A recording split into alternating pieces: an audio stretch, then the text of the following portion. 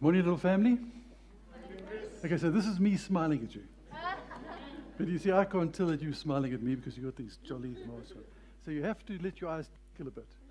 Or at least you've got to say, morning, Christopher, or something that I know I'm welcome, because I'm so glad to be in this place this morning. Do you know that next week is the day of Pentecost?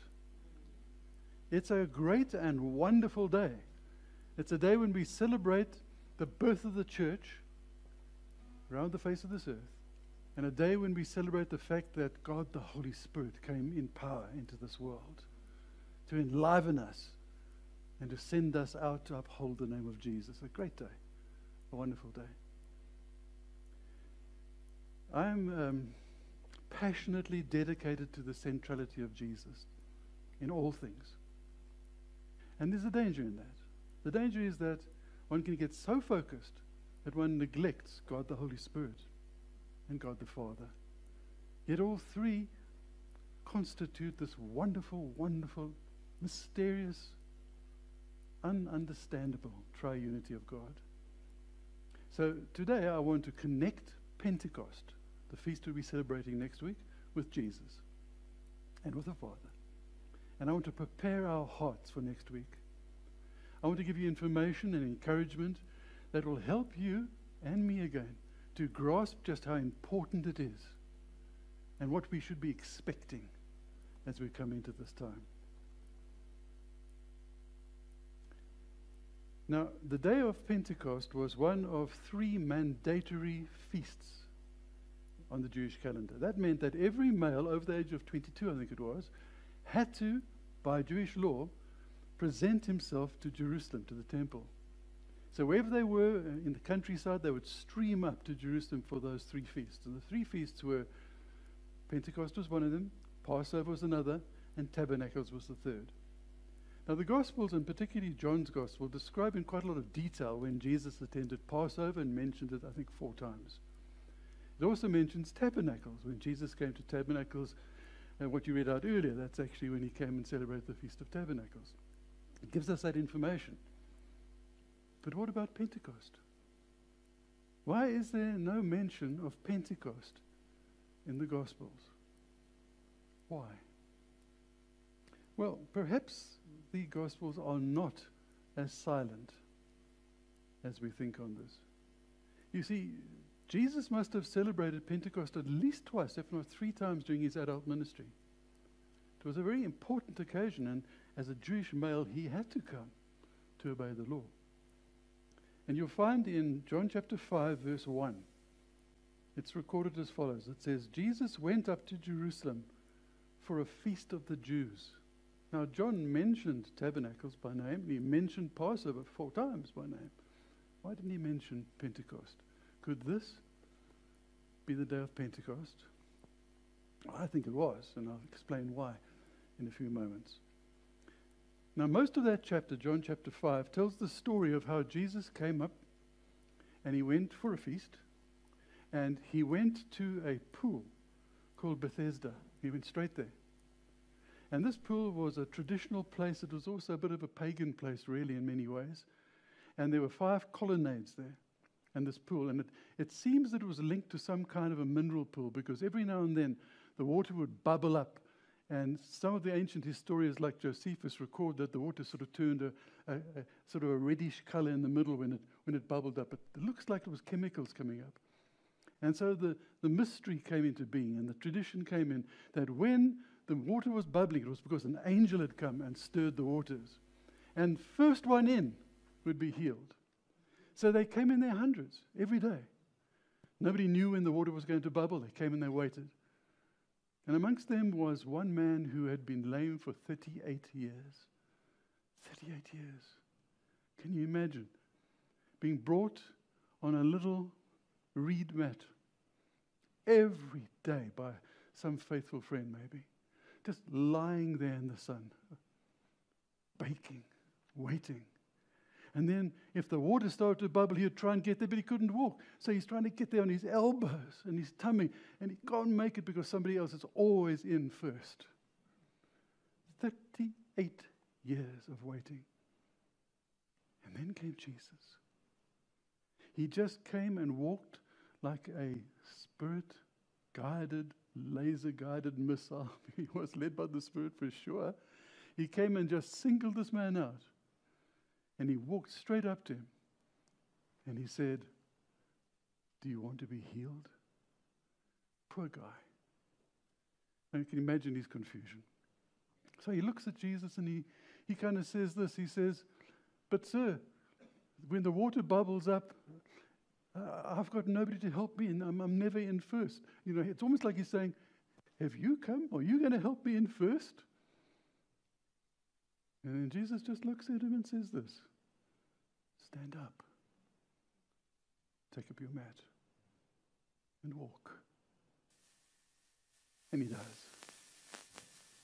Totally, absolutely restored. A great and a wondrous miracle. Now, when John selected the miracles that he records, he selected 7, which he called great signs.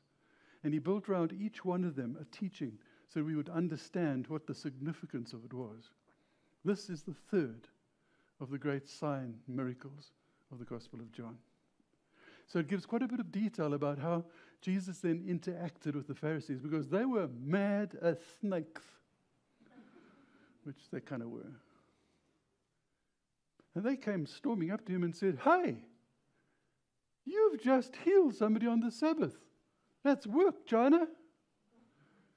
We have 70 little rules which say that this is what work constitutes.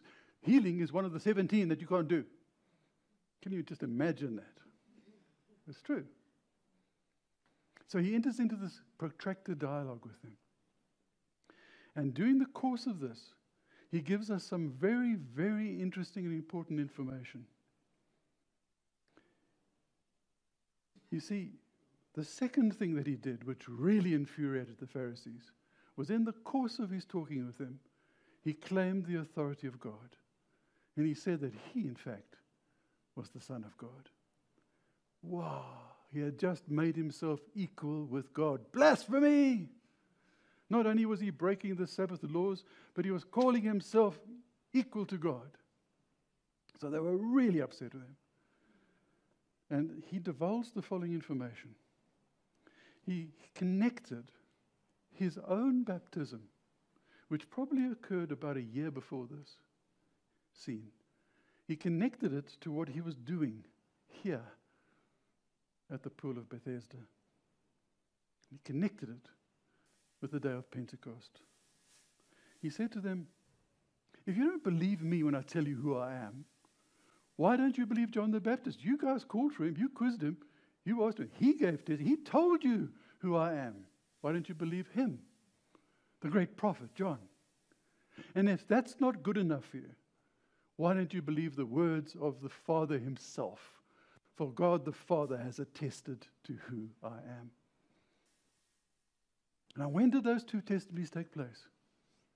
When Jesus was baptized in the Jordan River, just a little walk actually from Jerusalem, because it was the top end of the Jordan River. And when Jesus went to be baptized by John, John not only said, "Behold the Lamb of God who takes away the sins of the world," but John said the following. It's recorded in Matthew chapter 3. "I baptize you with water for repentance, but after me will come one who is more powerful than I, whose sandals I am not fit to carry, and he will baptize you with the Holy Spirit and with fire." And then the account goes on in Matthew. As soon as Jesus was baptized, he went up out of the water, and at that moment heaven was opened, and he saw the Spirit of God descending like a dove and lighting on him. And a voice from heaven said, "This is my Son, whom I love. With him I am well pleased." So now a year later, he's saying to the Pharisees, "If you don't believe me, don't you believe what John said? If you don't believe him, believe what you heard the Father saying from heaven itself. I am the Son of God." He connected what he was doing on that Feast of Pentecost with his own baptism about a year before. John baptized with water, but he said that Jesus would baptize not with water, but with fire and with the Holy Spirit. And Jesus spoke about that himself. He told his disciples to wait in Jerusalem, and he said to them this: John baptized with water. You see, he's connecting back to John. But in a few days, you will be baptized with the Holy Spirit. And then he ascended into heaven. And 10 days later, the Holy Spirit came like a great rushing wind and with fire. Fire fell. Not these, I can't see these like these little candle lights, blip, coming onto the heads like we see in the paintings. No. The Holy Spirit came with a rushing wind and with great power and with fire from heaven and filled them with such an anointing that they were burning up with enthusiasm, with joy, and with overflowing power.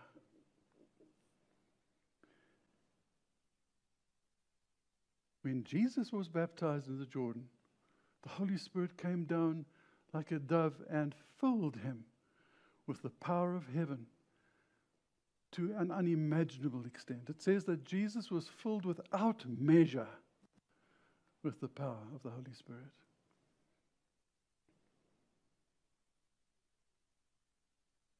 Then Jesus was taken and led by the Spirit into the wilderness to be tested. An interesting observation, by the way, is those 3 tests that occurred in the wilderness were specifically designed to test whether or not he would act in his divinity or whether he would be dependent on the Holy Spirit for his years on earth. And he chose to be dependent. And he came out of the wilderness, and it says these words: Jesus returned to Galilee in the power of the Spirit. Jesus' glorious, powerful, miracle, healing, deliverance, wondrous miracles, wondrous ministry started as he came out of the wilderness in the power of the Holy Spirit. Now, I believe there's reasonable grounds here, although it is speculative, to connect his baptism with what was taking place on that day of Pentecost and with what then took place a couple of years later in Jerusalem, the baptism of his disciples. It's speculative, but I think it's reasonable. But I tell you what's certain, what's beyond all speculation, is that Jesus' ministry started with a mighty empowerment. The evidence is abundantly clear. And the ministry of the church started with a mighty infilling of the same Holy Spirit. And that is equally abundantly clear in Scriptures. 120 frightened disciples locked in an upper room because they were scared that the Jewish rabbis were going to come and catch them. But full of hope, full of expectation, and full of faith. Because Jesus had said, you will receive power from on high. Wait. They didn't know when it was going to happen. Maybe they could have put 2 and 2 together and thought, Pentecost's a good time for that. Because on the day of Pentecost, that's exactly what did happen. And the church was born. And it drew its first breath. And like every baby, when it draws its first breath, what does it do? It cries out and gets its lungs going. Well, the church did exactly that. They drew a mighty breath of the Holy Spirit and rushed into the streets, speaking in tongues and proclaiming the glory and the wonder of Almighty God.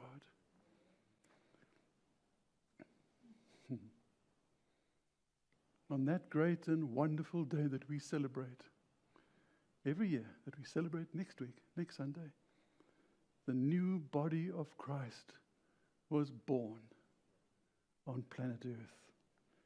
A body empowered by the same Holy Spirit that empowered Jesus for ministry. A continuation of his ministry. And I'm going to repeat this a couple of times because it's so important. The church is the continuation of the ministry of Jesus on earth. And it is the ongoing place of his presence in the world. Okay, assuming, as I do believe, that Jesus' public ministry started at his baptism on the day of Pentecost, as he was on his way to Jerusalem to celebrate the feast. When do you think it ended? When did Jesus' ministry on earth end? At the cross? No, of course not. Because guess what? On the third day he rose again. And for 40 days he appeared to his disciples and taught them concerning the kingdom of God. And he appeared to over 500 people. Did it end on the day that he ascended back into heaven? No. Because 10 days later, what he had promised came true. And the church of the living God, the body of Christ. Why do you think it's called the body of Christ? Because the new body, his embodiment on earth, came into being, was birthed on that glorious and wonderful, wonderful day. And it hasn't ended. Because we, the body of Christ, continue to be the presence and the presenter of the Lord Jesus Christ on this planet. And we will continue to do so until he comes again physically in glory.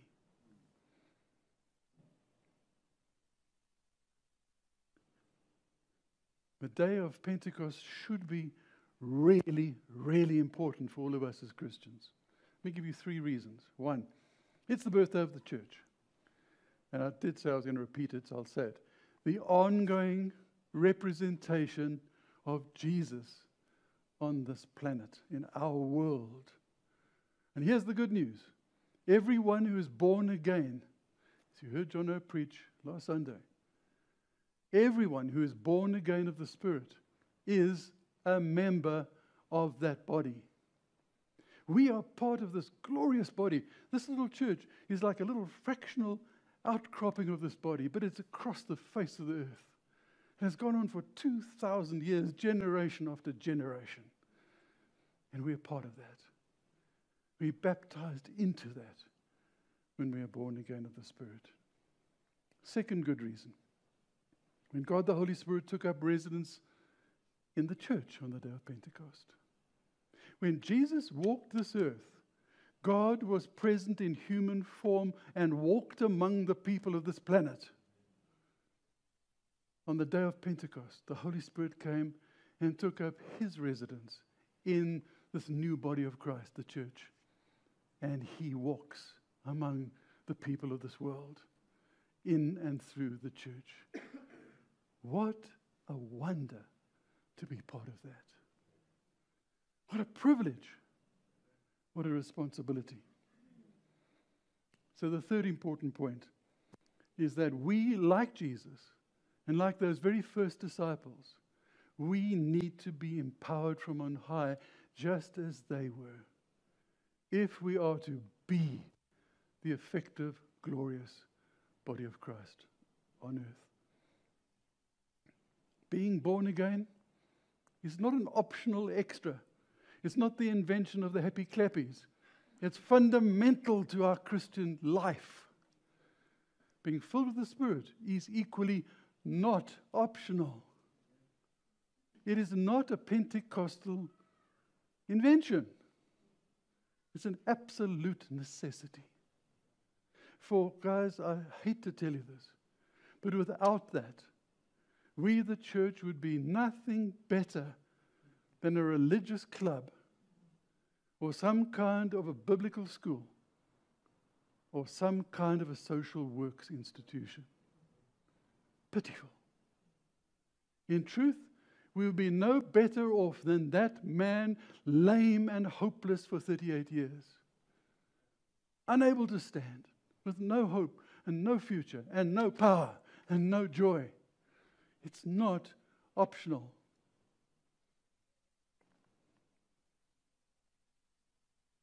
So come to church next Sunday.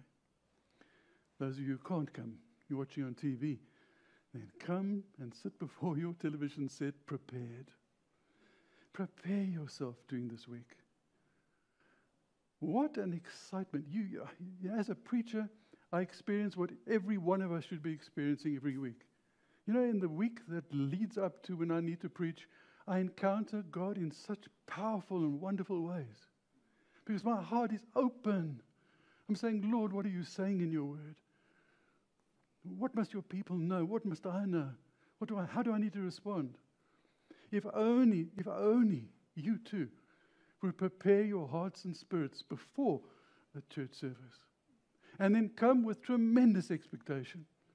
It's the day of Pentecost. It's the birthday of the church. It's the day we celebrate the coming of the Holy Spirit into the church and into our lives. A great and wonderful day. Come and expect great things. Expect Him to talk to us. Expect Him to minister to us. Yes, I know every Sunday should be like Pentecost Sunday. Hey, every day of the week should be like Pentecost Sunday. But God gave those feasts for a reason. It's so that at least once a year we will remember and we'll respond.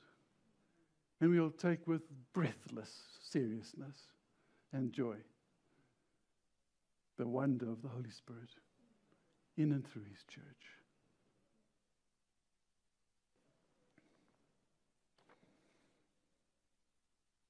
Empowered by Him, we can then go out into the world to be the standard bearers, the Christians, the bearers of Christ, the holders of light, the flame of the Holy Spirit burning bright in our hands, in our hearts, and in our eyes. Part of the body of Christ. Let me pray with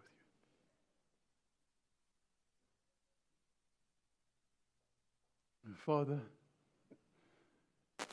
we are a privileged people. Oh, that we were given the grace to come to know You and to be born again of Your Spirit and to be able to call ourselves Christians, Christed ones, followers of Jesus, the Lord and the Creator of all things. And Lord, what a privilege that You have promised that any one of us, Your born-again children, who asks You, You will give the Spirit. You've said it so many times. Lord Jesus, You preached this so clearly. I don't know why we can't see it. All we need to do is to cry out and say, Father, without the Spirit, we are lame. Come, Holy Spirit. Glorify Jesus in and through us as You empower us to be His light bearers in this world. Please, Holy Spirit, work with us during this week. Reveal Jesus to us. Fill us with a sense of urgency. Fill us with a sense of expectation, anticipation, and a building joy. Draw us into Your presence and fill us with Your Spirit. I really do ask this in Jesus' name, the only name. Amen.